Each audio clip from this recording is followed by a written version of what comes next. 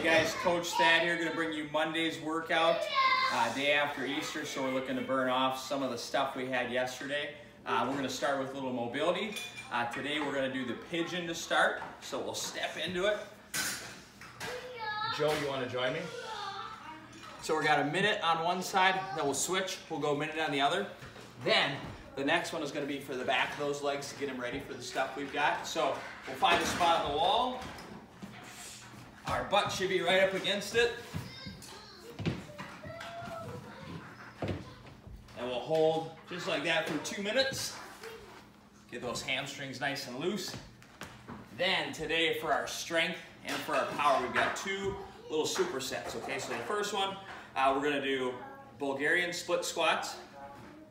So we'll go up, we'll have our foot on a bench or an ottoman or whatever you've got. Other foot's out in front. And then we'll hold that weight. Again, it can be dumbbell, kettlebell, whatever you've got. And we're gonna go 10, all on one side at a regular pace, and then 10 on the other.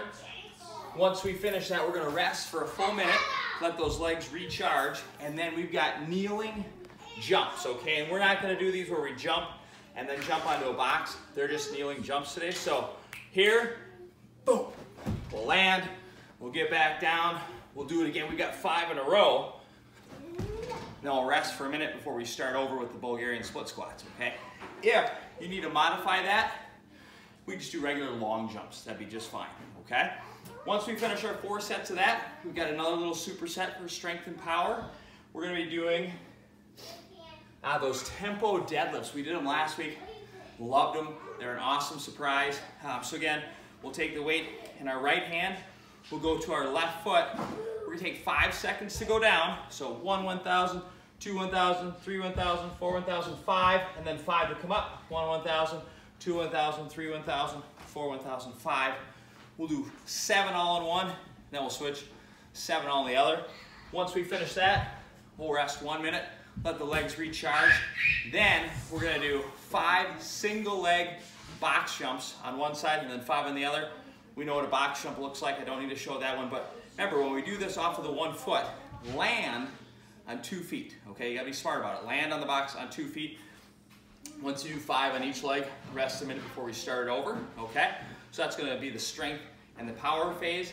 Then for the workout, our task is gonna be 150 single arm thrusters, all right? So single arm thruster, we've got it. We get that full squat, we come up into that press. All right, so it's 150.